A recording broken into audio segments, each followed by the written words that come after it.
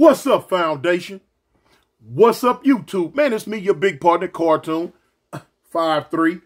Man, I'm back again in story time. But now, before we get into it, let me remind my paid subscribers that tomorrow, which is going to be Monday the 18th, I'm gonna be giving y'all the video over there that I told y'all that I've been telling y'all about. It'll be late in the day, but just, so y'all be aware, giving people who might want to become paid subscribers last little second to go ahead and join in. But even though I'm giving them a video, I'm still gonna do my regular Foundation Nation members. I love y'all too. I ain't gonna leave y'all out. I'm still gonna have something for y'all too tomorrow anyway. Anyway, man, this is as you can tell by the title, the first time I met the homie, man, Crip Cal from Schoolyard Crip. First time I met him, man. Wild situation. We gonna go back to Corcoran Prison about 1989. Late 1989, Corcoran Prison. When I first got there, I was on the B facility. I forgot what happened. I can't even remember why I ended up getting transferred to the A yard. Yeah, I went from B yard to A yard. Lockup was on the A yard. Yeah.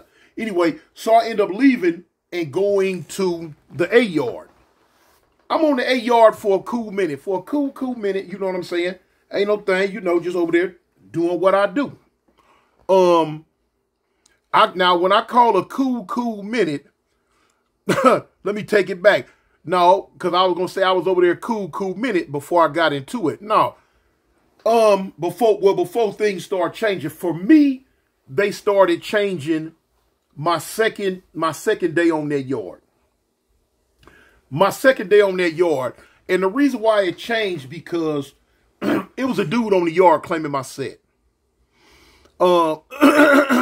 Now, I didn't know it from Adam's cat. I went to go speak with the cat. His brother, I knew his older brother was from the set. Him, I didn't know. He really wasn't. I believe he just came in there and started claiming. But the thing is, he was a buster. He was a mark. He was scary. A couple of dudes that told me about him, but now I had to go see it for myself. Just because I didn't know you on the streets, it don't mean it when I run across somebody in the prison that's claiming a set, I'm automatically, oh, he ain't from my set. No, you don't do that. Do not do that. You never know. I met many guys that got put on the set while I was in jail. Now, if you do a lot of jail time, of course you're going to miss a whole lot of dudes. It's people getting, if your set like mine, people getting put on the set all the time. We recruit all the time. You know what I'm saying? You know what I'm saying? No one left behind, But anyway, so yeah. Dudes are, I've seen dudes get put on the set and 2-3 months later, 2-3 weeks later, catch a case. Now they going to jail for a long time. You run across them in prison, you don't know him, but don't automatically assume that they not from the set. Wait till you take it at face value. Wait till you get on the phone, call somebody like, hey, cuz, man, there's somebody in here, call themselves blah, blah, blah, boom, boom, boom. Are they from the set? And you go about that route. But anyway, with this cat, when dudes will start telling me about him, man, that dude was scared, man, that dude, wah. All right, like I say, I'm going to go find out for myself. I went to the cat, and I pulled him out the block, and I got out, I was like, cuz, man, man, homie, look, hey, man, they saying this, and this about you. Oh, man, of course, first thing he go holler, they lying, man, ain't nobody woo, now. I'm like, well, cuz, check this out. I'm not finna judge you off what they say or what happened before I got to this yard. I'm fixing to judge you off what I see while I'm here. He like, bet it up. All right. I say, but now, cuz, check this out. You know what I'm saying? I don't know you. You don't know me. You ain't never did no time with me, homie. I push a hard line, cuz. I push a hard line, homie. I don't take no disrespect to that A-gang, homie. Do not make us look bad. Period. Don't do that. Oh, no, cuz, woo. I'm like, all right, well, cool. Lo and behold, it didn't take but about 2-3 days. He didn't take but about 2-3 days, man. I had a partner hit the yard. About 3 days. 3-4 days, matter of fact. But I had a partner hit the yard. My partner Ant Dog from Faux Trey. Me and him end up selling up. Now I know a lot of people will be like, because they know how I feel about them cats. But he was a blue note like me. You know, in that prison system, all that street stuff, yeah. And then back then though, it wasn't no funk anyway. Come to think of it, yeah, it wasn't no funk between us back then at that time anyway. The funk didn't come till later, so I wouldn't have had no problem with living with one of them cats. So anyway, he go to the yard one day. He knew the dude. Like I say, the dude was out the area. He just wasn't a really official for myself. But anyway, he knew the dude, and with him knowing the dude, they kicking it one night on the yard, because I'm going to fast forward this because it ain't about this situation. He get it, the little youngster, he get into it with the Insanes. With a dude, he get into it with a dude named, if I'm not mistaken, a dude named Rob Dog. He get into somebody named Rob Dog from Insane. When the inline came in for the last inline that night, dudes come in. I forget the homie from 6'9", East Coast name, but he came. He like, "Tune, cuz, hey man, they got at your homeboy on the yard." I'm like, "What?" He like, "Yeah, man, they took his radio, took this, that." I'm like, "What?" I'm like, "Okay, don't trip. All right, cuz, don't trip. So, I'm hot now. You know what I'm saying? Because me, a type of person I am, you not finna say, do, look, none of that to Avalon. Not on the yard with me. Now, if I'm there, we finna go to jail or HELL. Simple as that. I ain't having it on me. So, I couldn't wait to get out to the yard that morning. So when I went in the cell that night, I make me 2 of them. I'm making me 2 nicer. So my cellie at the time was, dang, I forget cuz name. I met him years earlier. When I first met him, he was from Faux Trey Hoover. I end up seeing him years later. He ended up turning 5 Deuce Hoover. But, dang, what's his name? I can't remember his name. But me and him was real cool. So he ended up telling me, he like, "Man, Tune, don't do it. I'm like, "No, cuz, no, man, no. I said, "I don't know who them there. Now they tripping." So the next day, boom, I go out. When I go to the yard, I got the homie Capone from Nutty Block Compton Crip with me. He was Blue Note too. So, make a long story short, me and another homie, Q-Ball from 11-6 Avalon, and a couple of more dudes, we go down to the other dude block, get at him, come to find out what was up, what's going on, what's happening. Okay, so I'm finna skip around because there's a whole lot of stuff happened with that. I'm finna just skip around that whole story. That was some gum, y'all. I already talk funny with a list. I ain't got no, I sure can't talk when I got gum in my mouth too. You know what I'm saying? But anyway, during the confrontation, while I'm standing there with him, the Insanes come up and Big Bandit, Rob Dog, Pasquale, Three Finger Milton, a few of them. It was about 6 or 7 all together. But now we arguing in front of the block. So me and the dude Bandit from Insane was finna get down. I told cuz, "Look, homie, when the end, I say, because I'm ready to fight. And I'm like, so I was accused of taking up for my homeboy. So now they went to get Bandit because of the size, my size, Bandit size. So when he came back, I'm like, cuz, it don't make me no difference who I get down with. On the next inline, we just going in there and get down. You know what I'm saying? But ain't nobody finna F over my little homie. So when I said that, the dude Rob Dog told the so-called little homie, went to calling him all type of busters and punks and woo, I'm gonna get down with you. So I'm looking at this so-called little homie. He straight up. I'm pussied up. I'm looking, I'm like, hold on, what? I'm like, no, cuz, what? I'm like, man, this fool called you talking to you like that. Man, I don't want no problems, man. Oh. And when the doors opened up on the inline, shot back in the block. I was sick. I was stupid. I couldn't understand none of that. I was ready to throw up in my mouth. Man, you punked the game like this in my face and you claiming the set? Man, no. Man, I was hurt. Man, what? Immediately, I turned to the insane. I say, cuz, y'all check this out. Hey, man. All bets off, homie. That fool right there, he's not from Avalon, period. Whatever y'all do to him, y'all can do to him. Because they had took his Walkman and his little Super 2 or whatever. You know, Super 2 radio at the time or Super 3s, whatever we had back then. But I tell them, like, cuz, man, y'all do what y'all want to. Hey, I'm out of that. I ain't got nothing to do with that, cuz. That's on y'all. Y'all do what y'all want to with this fool. So I was going to leave, and the dude, Rob Dog, say, yeah, man, because you was set tripping, man. I'm like, hold up, cuz, what you mean set tripping? Man, listen, I said, homie, I don't do no set tripping. I said, homie, I'm a blue note. I don't do no set tripping. Not with Crips. So now when I said that, everybody kind of what? Kind of stepped back and looked.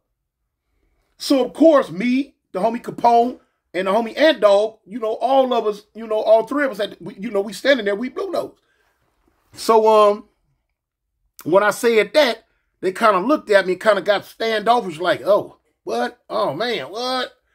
So I ended up walking off leaving. I was through with that situation, through with that whole program. Little did I know, I had let them cats know what was happening with me. So now immediately they start, you know, as the days went on, they looking at me like, okay, everybody that was around me had to be blue notes too. But the cold part about it, 9 times out of 10, they were true. It was right. You know, on that yard right there, I was calling shots for the blue notes on that yard.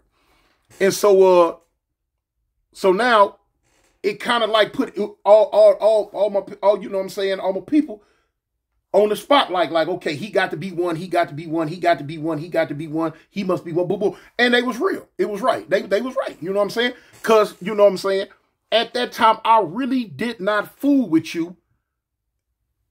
Tough. I would, you know, kick it, talk, or whatever. But as far as real tight, kicking it, talk, cool, on the yard every day together, and all, if you wasn't blue note, I didn't really rock with you like that. So anyway, time goes on. You know, my girl at the time, my baby mama, she coming up on the yard every weekend. So now at this time in Corcoran, we was getting visits 4 times a week. We was getting visits Thursday, Friday, Saturday, and Sunday. Thursday and Friday were night visits. Saturday and Sunday were the regular morning visits. You know what I'm saying? It was a trip. And my wife at the time, Priscilla, she wasn't missing a beat. She was not missing a beat. You know, she rest in peace now. Shout out to Goose, man. Her nickname was Goose. I was pushing. She was bringing that weed up. She bringing that pack up. 90 going north. You know what I'm saying? I was kind of balling out of control a little bit because she was bringing it up in there. You know. So anyway, time going on. Little incidents start happening. I remember I walked up. I went to go holler at one day. A dude that I had been knowing for a minute, was real cool with, the homie Bodacious from 59 East Coast. And I walked over to holler at him about someone that he was over here with a bunch of cats. And when hey Bodacious, cuz, let me holler at you, homie, and woo. So he looked, he like, man, Toon, hold on, let's step to the side for a minute. And make a long story short, he was like, man, Toon, I don't fool with you like that no more. I'm like, cuz, what you talking about, cuz? Oh, man, you know, cuz, man, you know, you under paperwork and whoop, wop, wop, wop, and wham, and, you know, cuz, we gonna just, I'm like, I understand, homie, don't even trip, cuz, do what you do, homie, you know what I'm saying? It ain't no thing. And then after that, a lot of stuff started happening.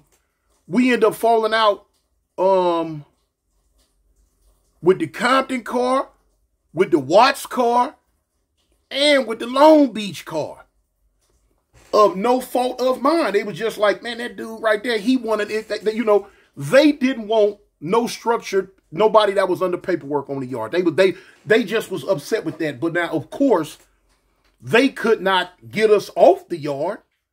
You feel what I'm saying? Because they mind wasn't structured like mine and my people's mind was structured. They mind was structured for we gonna pack you out or jump on you and say, no, homie, no, not back then, not none of that. All you was gonna do was make me and my people see what your insides look like, because we was gonna open you up, and they knew that. You know what I'm saying? So they just used to shoot daggers at us from a distance. Out, you know what I'm saying? But cool, we ain't fooling with y'all. Y'all ain't got to fool with us. We had the bleachers at the whole end down here by the kitchen. You know what I'm saying? When we was on that beat, we was on them bleachers 12, 13 deep. Y'all knew what was up. Y'all know what's up with us. Y'all know where we are and what we doing on them bleachers. We kicking it. You don't like us, cool. Don't even trip. You don't like us, we don't like you then. You know what I'm saying? That's what it is. So as time goes on, I used to fool with the homie Lil Diamond from Schoolyard. Now, Lil Diamond was cool. He used to fool with the homie oh man, what's the homie from Raymond name? Mac something. Dang, what's cuz name, man? Man, something Mac. J Mac or Ski Mac or it was something like that, man. Sorry, man, I forgot the homie name. But anyway, they were real cool. And of course, the homie, he was Blue Note too. So anyway, people on the yard start peeping that Lil Diamond was fooling with cuz. And then they start peeping that he was fooling with me. They never knew what the demo was, though. They never really knew what the demo was. But what the demo was, he needed a way. You know what I'm saying? He needed a way for his girl to get up there. And so I started having my wife pick his girl up, and she would come with my girl. And we started doing business on the weed tip. You know what I'm saying? I helped the little youngster out a lot. Now, they would other dudes on the yard, other places, they was pushing up on Lil Diamond like, man, why you fooling with them dudes, man? You know them dudes such and such, man. You know them dudes Blue Nose. They on the paperwork, man. Y'all shouldn't wham. You shouldn't boom. But now what they didn't know is I never presented that to Diamond. I never asked him anything about it. He never asked me anything about it. He did ask me, was I one? I told him, yeah, homie, I am. You know what I'm saying? But now, he pushed to the side. Like I said, I wasn't never finna try to trick him into nothing. No, you got the wrong group. Our group don't do that. And so, people didn't know it, though. All they knew is that he was fooling with me, and he started fooling with me heavy. So now the first thing on their mind is, okay, I done recruited this little youngster. And I did not. Didn't even try to. You know what I'm saying? In fact, I didn't even want him in that. You know what I'm saying? He was a cool little dude, but it was certain type dudes that I looked for that type of get out. You know what I'm saying? And he wasn't that. He was a cool dude, but he wasn't what I looked for as far as becoming what I was a part of. So anyway, time goes on. I'm in the kitchen one day, and one of my tight homies, I had a brain fart. But the homie Crazy T from Trey 57. He rest in peace right now, y'all, man. A rider of the first order. A rider of the first order, man. The homie Tommy Tarpley, Crazy T, had a messed up hand. He was yes, he was a Blue Note. He was my left hand, my right hand man. My right hand man. When I tell you, I'm talking about was with the business.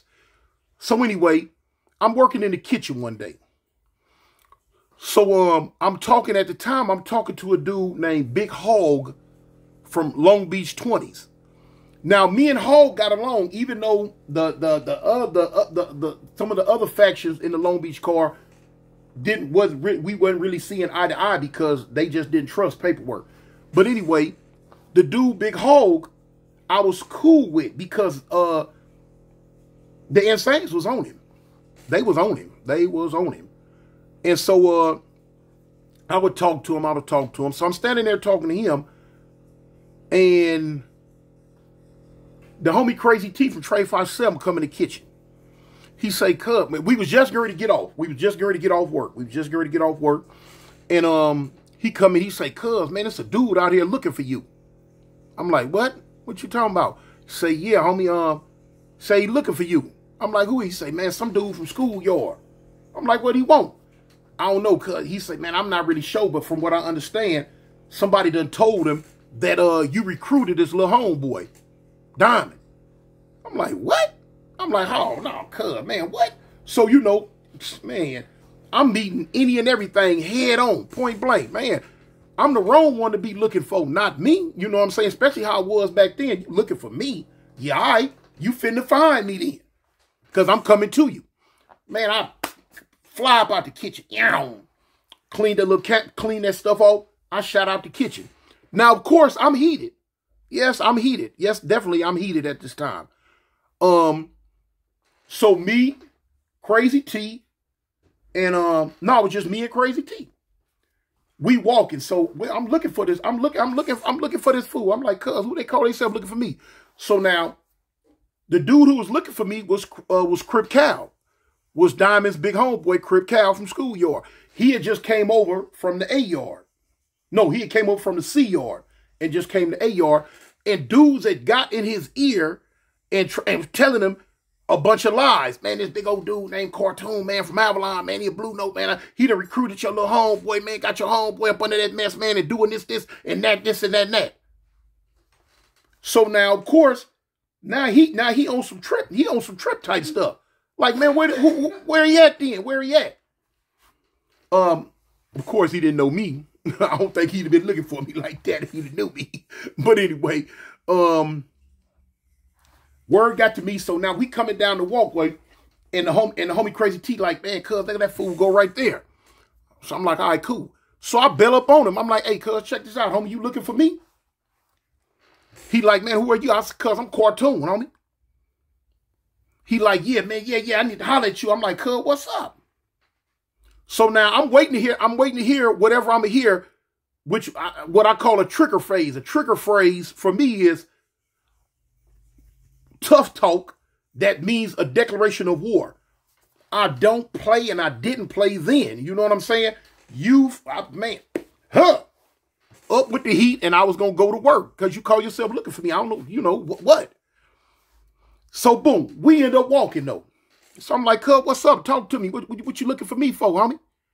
He like, "Cub, man, they say, man, you done slid up on my little homeboy, cuz, and got him over there on your side of the fence with this, that. You know what I'm saying? I say, "Hold up, cuz, check this out." I say, "Me and your little homeboy cool. My wife brings his girl up on the visiting yard. They ride together. I say, I do business with him on the weed tip, cuz. That's it." I say, "Now, I don't know what nobody done told you." I say, "Look, I don't fool with a whole lot of these Crips on this yard, man. It's a situation. You feel what I'm saying? It's a situation. Yeah, I'm a Blue Note, homie, but I ain't never approached your little homeboy with that. And just so happens, Diamond was coming across the yard. We called him over there. Come here, cuz. Come here. Come here." So I called Crip Cal. I'm like, "Cuz, I'm not even going to say nothing. You ask your little homeboy."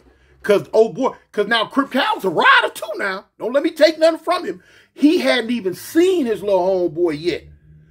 Soon as he hit the yard, dudes went to running and telling him lies or whatever they was telling him. He immediately went on the hunt. Like, "Oh, where this fool at, man? Mess with my little homeboy." You know, I commend him for that. He was on that type of stuff. Hadn't even seen his little homeboy yet. But he's finna step up for his little homeboy. Cool. I'd have did the same thing.